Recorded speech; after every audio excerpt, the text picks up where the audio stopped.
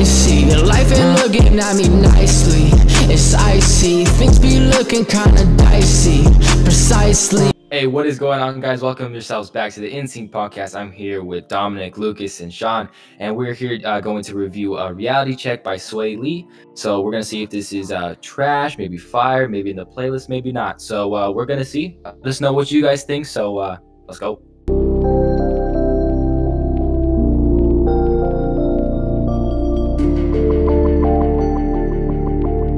Okay, so that was Reality Check by Swae. Dom, what are your thoughts on this song? I honestly don't know with the first listen. It was different for sure from Swae. It was the same melodic self, but I guess there was just something different about it. It was a little more laid back on than what he normally does, because normally he's singing and it's upbeat, so it was a little more laid back, something I wasn't expecting. The mix sounded amazing for sure, like it was done really well, but yeah, I would just say my main thing with it was laid back in a different style, so I wasn't used to it, I guess. So maybe my mind will change with more listens, but right now I give it like a 5 out of 10. Yeah, I did have a little bit of a kind of like, what do I think exactly? I would say though, the hook was really fire. I thought the hook was mega fire. The mix again, really good. Love the spacey vibe, the soft piano at the beginning. Right away, I was like, oh, this is a dope song. I feel like this is a really good example of a very a very chill, but also upbeat song at the same time. My apologies for coughing. I have corona, but I thought it was a really good mix of both. I thought the Adam and Eve line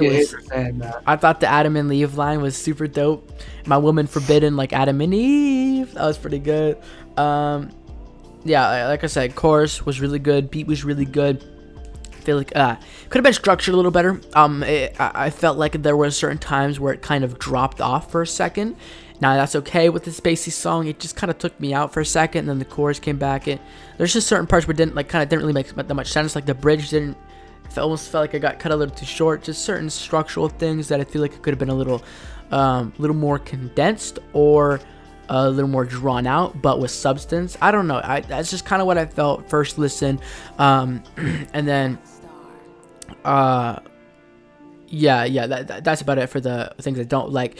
But I definitely like the atmosphere, the beat, the mix, and all of that, and the over catchiness way more than just the structure's a little iffy. So I give it a good 6.5 out of 10, around 7. So 7 to 6.5, around there.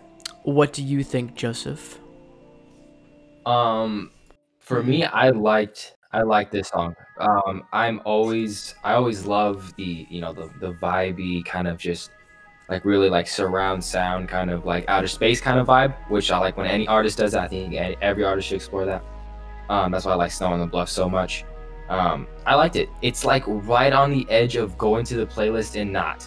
It's like it's a very I agree. thin line. Like I did like the verse too. Like reality check, checking reality.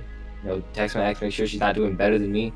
Yeah, that's right. You ain't doing better than me because you left me. Anyway, that's another topic that we're not going to. So yeah, no. It's so close. You guys are gonna hate my opinion on this song. I could already tell this. Oh no, Lucas is gonna hate this. No, it's so close on going to the playlist, but then it's like, because it's not like Dom said, it's not really like the usual like Swae vibe that I'm like we're used to, where he's like kind of like singing and it's like upbeat kind of sort of wave. So I really liked it. I really like it. It was longer too. It was like almost like 4 minutes, and it flowed very well throughout the whole song. Usually when a song's long, it can kill it, but it was good. It's so close. Shoot, when it goes to playlist, it's a 10. You've told me a 10 is a playlist. 10's a playlist, so it's gonna be a 9.5. Nice. And before Lucas goes, I will say, my score will probably go up on our Sunday video where we like wrap up each song and tier list it. Check that out. So nice plug. But my point is, it's probably a grower. But Luke, you hate it, but why? 2 out of 10. 2 out of 10. No. Oh no. Dude. Oh no. Okay, that's okay. No, shut up, Sean. You don't ever have solid reasoning, or I mean, if you do, it's okay, Luke. Like, My Okay. bad. Explain what you. First of all, dude, honestly, I need a reality check. Are you serious? This guy's worth $9 million. He is okay. Going He's after his Lucas, net worth. that is no, that is no. Sean, you are not educated in this matter, okay, bud?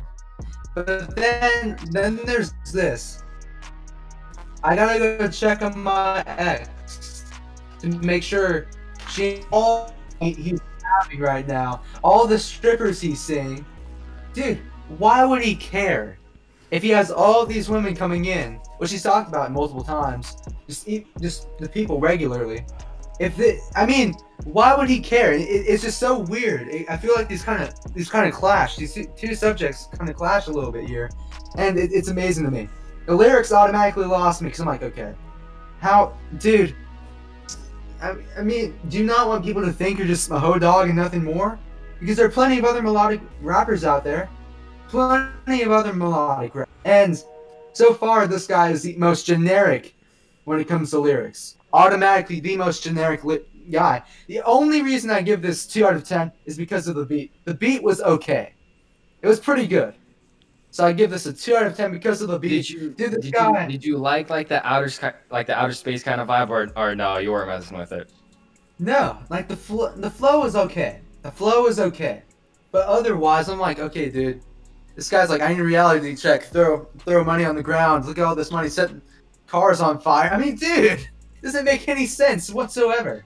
This guy has, okay, just to do that. Do you realize how much damage could have been done in that one room alone? Dom and Joseph, what do you guys think about what? Frick, I can't talk about what Luke is saying. I mean, I see where he comes from, lyrically wise. I mean, it definitely wasn't the greatest. But if you can look beyond that and see like, whoa, this is like, it's vibey, you know, it's really good, but it's okay. Everyone's got an opinion, and I respect it. I give the flow a pretty good rating, though. I give the flow probably 2 out of 10 as well, especially for this song. So does that make it a 4? No, Sean, 2 out of 10. So I rate that a 2 out of 10. And so look, the instrumental and the flow combined are 2 out of 10. That's the only reason I give any points toward this at all. Otherwise, just like, okay, Swae, I kind of knew this how Swae was going to sound in this song. Once I heard the beat, I'm like, oh, he's going to go for this kind of flow. Oh, I actually thought that was going to be like a political one that he did, but see, me too. When I saw the cover and the song title, I thought it was going to be Black Lives Matter. Which at first it was like in the video, you have that person smashing the car. So I'm like, okay, that's okay. Black Lives Matter, here we come. But no, I was a little bit surprised to see that he wasn't talking about Black Lives Matter, and he was talking about what he talks about every day, smashing all the whores at the bars. So it's not really anything new with Swae, which I'm like, okay. Every once in a while I have this moment where I'm like, okay, I have to say this, but I know there's not really a whole lot to write about. I mean, there has to be something else besides smashing all these girls. There has to be something else. I'm telling you, that's man. not what it was about, though. Sean, what are you talking about, dude? This whole song is basically about women. What do you think, Joe? What do you think, Dom? Reality check. Riding cars. This is all about status. What do you think, Dom? But dude, that's honestly, hold on, but that's like 95% of all like rappers' lyrics though now. Yeah, it's kinda either, gotta. if it's not heartbroken, it's all about like flexing and saying, oh, I got a car. Like if you literally hear any Gunna song, and you'll hear all about most Lil Baby songs, yeah, except for like the newest ones. Yeah, no, I mean, Lil Baby does that's the problem I have with a lot of them. But when you say like, I don't like how sometimes what rappers do is they kind of contradict themselves in certain ways in certain songs. Like this song, for example, when he talks about his relationships, and then he's going over to his ex, seeing how she's doing, and hoping that she's not even near. I mean, this might just be like just to write, not just fake, but still, it just doesn't seem to be like. Why would you write about not wanting your girlfriend to do better than you, but then talking about all these women like you don't care about her as well? I mean, it just doesn't really make sense to me either. And then you're talking about reality check. When you're worth $9 million and you're setting stuff on fire at your home. Okay, money does not equate to happiness or. Sean, okay, well, dude, you clearly missed the point. If that's what it is, dude. No, look, reality check. What does he need to be? Why does he have to have a reality check right now? He's been worth millions for years now. Because maybe he's having anxiety or depression, or he's or any I of mean- these kind of things. But still, dude, I mean, he doesn't state it right out, dude. He's talking about cars, he's talking about money, he's talking about all the girlfriends he's having, dude. I mean, nothing about anxiety at all. So I mean, it's still, and look at the video as well. The video doesn't really show anything different besides what he's saying in the Yeah. song. All right, well, That's all I'm saying. all right, let's wrap it up. Dom, any response to any of this? No. Thank you for the input, Dom. All right, well, Lucas, go ahead and outro it. I'm sorry, Dom. All right, if you guys want to check out more, go to the Insync podcast. I'm not using my account anymore because Sean's actually doing a pretty good job with his, and I'm kind of done arguing with him about it. So go check out the Insync podcast Instagram, the TikTok, and I think we have a YouTube account coming on as well. We do. It's already out, but no views. Yeah. Yeah. So go subscribe to that. Go follow all of us on Instagram. I don't really care about me. I've enough followers. Go follow everyone else on here. They all deserve it. And like, subscribe, and have a good night. Link in description. Peace out. Yes.